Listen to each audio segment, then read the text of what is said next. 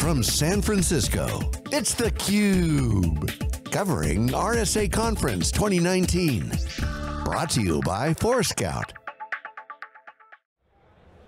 Hey, welcome back everybody. Jeff Frick here with theCUBE. We're at the RSA North American Conference in Moscone. They finally finished the remodel. We're excited to be here. We're in the Forescout booth, and our next guest is here. He's Scott Stevens, the SVP Global Systems Engineering for Palo Alto Networks. How you doing? I'm doing well, how you doing? Good, so first impressions of the show. I mean, it always amazes me when we come to RSA. We go to a lot of shows, but just the size and the scale and the buzz and the activity here is second to none. It's incredibly crowded. I mean, trying to walk the halls here is a bit of a mess, so yes.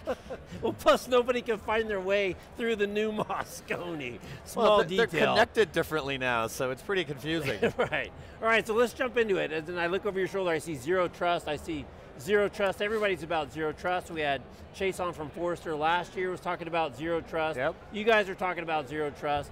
What is exactly is Zero Trust, and how should people be thinking about Zero Trust? Yeah, it's become buzzword bingo along the way, hasn't it? Right, it has. Yeah, so yeah, we've been working with Forrester for about 6 years now, looking at Zero Trust architectures. The way, I think, the fundamental way you look at Zero Trust is it's an architectural approach to how do you secure your network focused on what's most important. And so you focus on the data that's key to your business, and you build your security framework from the data out. And so there's all kinds of buzzword bingo we can play about what Zero Trust means, but what it allows us to do is to create the right segmentation strategy, starting in the data center or the cloud, and moving back towards those accessing the data, and how do you segment and control that traffic? Because fundamentally, what we're dealing with in security is two basic problems that we have to, there's many problems, but two big problems that we have to deal with. First is credential-based attacks, and so do we have somebody with stolen credentials in the network stealing our data, or do we have an insider who has credentials, but they're malicious? They're actually stealing content from the company. And the second big problem is software-based attacks, malware, exploits, scripts. Right, and so how do we segment the network where we can enforce user behavior and we can watch for malicious software so we can prevent both of those occurrences through one architectural framework, and I think Zero Trust gives us that template building block, absent of the buzzword, on how we build out those networks, because everybody's enterprise network is a little bit different. Right, and so it really goes back to kind of roles and access and those types of things, because the first one you described, a credentialed one, if it's somebody in there, they have every right to be there, but they're doing behavior that's not necessarily what you expect them to do, what you want them to do. It's atypical, right? So it's kind of identity and rights management, or is this a different approach, or a little bit more sophisticated approach, or how's it been different before? No, that's a great question, and we have to build those things together. So, on the Palo Alto Networks side, what we do is we do enforcement, layer 7 enforcement based on identity. So based on who the user is and what their rights are, we are able to control what they're allowed access to or what they're not allowed access to. And of course, if you've got a malicious insider or somebody that's logged in with stolen credentials, we can prevent them from doing what they're not allowed to do.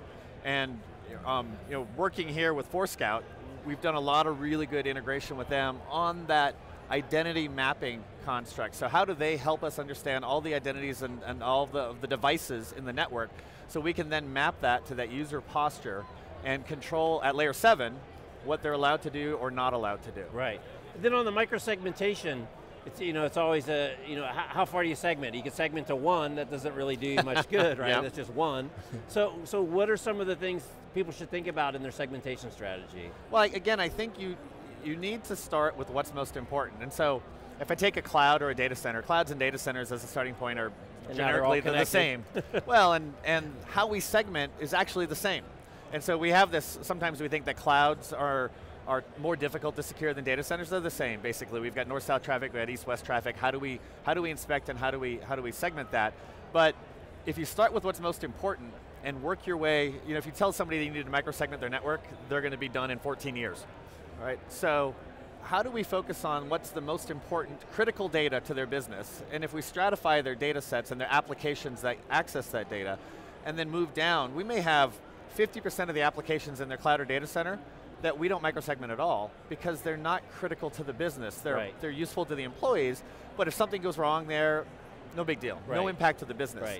And so microsegmentation isn't just a conversation of where we have to do things, but it's a conversation contextually in terms of what's relevant and where is it important to do that, and then where do we, where do you do a much less robust job? You always have to have inspection and visibility, but there are parts of your network where you're going to be somewhat passive about it. There's parts of your network you're going to be very aggressive, multi-factor authentication, tight user identity mapping, all of the different aspects. How do we watch for malware? How do we watch for exploits? Curious on doing that segmentation on the value of the data set, because there's some obvious ones that jump to the top of the list, but I'm just curious if customers get into a situation where they really haven't thought about it once you get 10 steps down the list from the top ones, or if you do a forced priority. And then the other thing I just think is really interesting in the time we live today is that a lot of the hackers are not necessarily motivated by personal information or trying to suck a little bit of money out of your bank account, but other types of data that they want to use for other types of actions, like we saw in the election and some of these other, kind of, I want to say softer uses of softer data for different types of activity than the traditional ransomware or malware. And how does that map back to, well, I didn't necessarily think that was an important piece of data, but that's a shifting landscape in that prioritization. Certainly, and you need to take a look at what's most important, and you can stratify into a couple tiers. So you're going to have the top 10 applications and data sets that are critical to the business, and we know if something happens there, we have to publicly announce, okay, you're going to do a really nice segmentation strategy and implement a full zero trust where we're controlling user access, doing full malware inspection, everything there. You're going to have a second tier of data, which kind of gets into your soft target conversation, where maybe we're a little less robust with some of the user segmentation and the application controls, but we're as aggressively robust on the malware and software-based threats. And frankly, being able to inspect and control, find malware, find command and control, find exploits going in or out of those parts of the network, that is very simple to do. And Zero Trust helps us define where are those locations on the data center cloud side, but also throughout the enterprise on where should we have those sensors that are enforcing that behavior. Right. Just traffic's exploding, right? Everything's connected, billions and billions of devices, et cetera, et cetera. We don't need to go through the numbers, but it's big. So clearly automation is more and more important as we go forward. A lot of buzz about machine learning and artificial intelligence, applying it, both the bad guys have it and the good guys have it. A lot of interesting kind of subtopics in terms of training models and how do you train models and do you have the right type of data. But as you kind of sit where you're sitting, and net is just a lot more traffic going through the network, whether it's good, bad, or otherwise.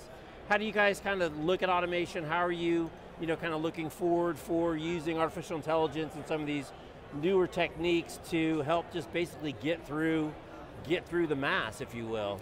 So I think there's two ways to think about artificial intelligence, machine learning, big data analytics. All those good ones. No, we're in another buzzword bingo world now. Right. But the first is, if we're looking at how are we dealing with malware and finding unknown malware and blocking it, we've been doing that for years. And so the platform we have uses big data analytics and machine learning in the cloud to process and find all of the unknown malware, make it known, and be able to block it. So we find 20 to 30,000 brand new pieces of malware every day, and within 5 minutes of finding them. 20 to 30,000. Every day. All right, so we're analyzing millions and millions of files every day to figure out which ones are malicious. And once we know, within 5 minutes, we're updating the security posture for all of our connected security devices globally.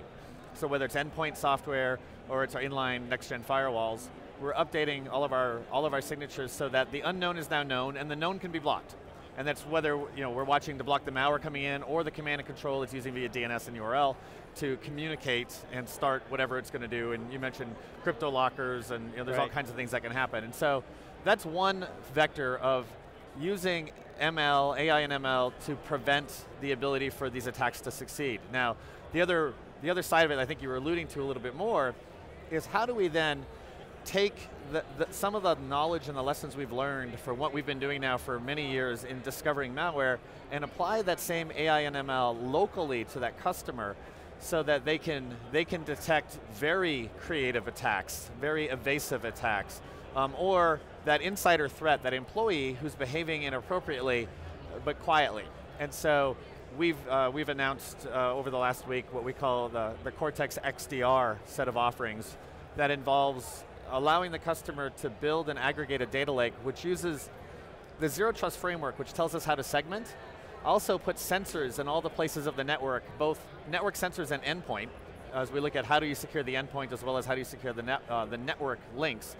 And using those together, we're able to stitch those logs together in a data lake that machine learning can now be applied to on a customer by customer basis to find maybe somebody was able to evade because they were very creative, or that insider threat again, who isn't breaking security rules, but they're being evasive. We can now find them through machine learning. Right. And the cool thing about Zero Trust is the prevention architecture that we needed for Zero Trust becomes the sensor architecture for this machine learning engine.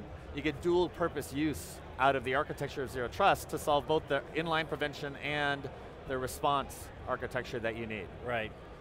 It's a long answer, it's a I know. Crazy space. I mean, it's just fascinating. I mean, the numbers and the mass of just throughput in this area is just fascinating. Yes. And so we're here in the Forescout booth, and they've got a kind of a unique take on all the objects and everything that's connected to the networks. We heard from people earlier today is 50, 60, 70% more things connected than they ever even thought. Most of them not malicious, but just people plugging in at various remote offices and this and that. So yeah, well, IoT, well, to the next buzzword bingo. Right. There you go. We're hitting them all. What are we missing? So just, so how are you guys working with Forescout? How do the two solutions work together to get a 1 + 1 makes 3? And as we were talking a little bit about before, getting that concept of what are all these connected devices, what is the device itself, and then who are the users attached to those devices, Forescout has that insight. Right, so we don't do, I always look at that as identity assertion, device or identity assertion. So how do we define what they are and who they are? What we do then is, in working with Forescout, we take that knowledge that they have, and that turns into identity and device enforcement. And that's how we enforce those postures, so that I know employee A isn't allowed to the intellectual property data sets, employee B is. Well, in the old world of security, you just have a rule for how do you get to that. In what we do now with layers, with user-based and application controls, I can, on a user-by-user basis, determine what they're allowed to do or not allowed to do. Forescout gives us that insight so that we are able to enforce. They handle making sure they know exactly who it is, so we enforce it properly. Right, and for the devices, right? Because you basically assign almost like an identity and a role to a device. Exactly, and then you don't end up with this weird spaghetti network topology where, okay, we have to put all of our IoT devices on these 14 VLANs and we're going to extend them all across our enterprise, and not all that goes away. Of unnatural acts. Right. All right, so Scott, I'll give you the last word before we sign off. Kind of as we look forward to 2019, I can't believe it's March already, scary. What are some of your priorities? What are you working on? What's the rest of the year look like for you? I think, back to buzzword bingo, we're spending a lot of time right now looking at how do we help our customers with that, generating that data lake so they can help figure out what's happening within their infrastructure. And as you pivot from the security posture, which of course is where we're always going to pay attention, and you help them think about operationalizing that, and how do we help the SecOps or the SOC figure out what's going on in their network. The data they're dealing with is massive. And so they're looking at haystacks and haystacks and haystacks. Right. And part of the goal of what we're trying to do is help them burn down those haystacks and hand them needles. Because in the end, all they care about is the needles. The hay is getting in the way. And so there's a lot of work that we're doing around machine learning, around optimizing workloads and automation so that we can reduce that complexity. We've been doing it for the last 10 years for network security. How do we take the complexity of all the things we used to do separate and simplify them and automate? So we've automated the feedback loops for network security for the next-gen firewall. We've simplified what you can do on the endpoint for traps and how we protect that.